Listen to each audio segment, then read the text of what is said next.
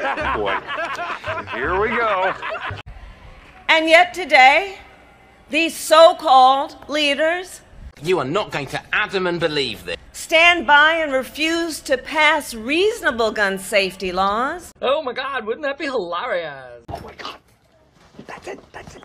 To help protect our children and places of worship. You gotta stop doing that, okay? It is weird.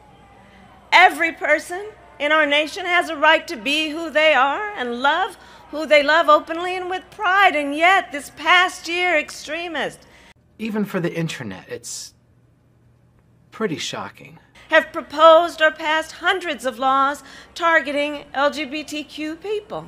Oh, that's a horse of a different color. Every person in our nation has a right to be free to learn and acknowledge our country's true and full history.